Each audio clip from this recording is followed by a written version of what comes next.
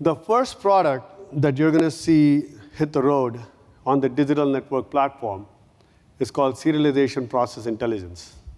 I have to thank Shabir because he gave great airtime. He was speaking about it, first thing in the day when the day was kicked off. But the goal here is very simple. It's not just enough to go live to say I'm compliant and to check the box. How are you going to continue to stay compliant? How are you going to ensure that you have the right controls in place, right? That's a key question.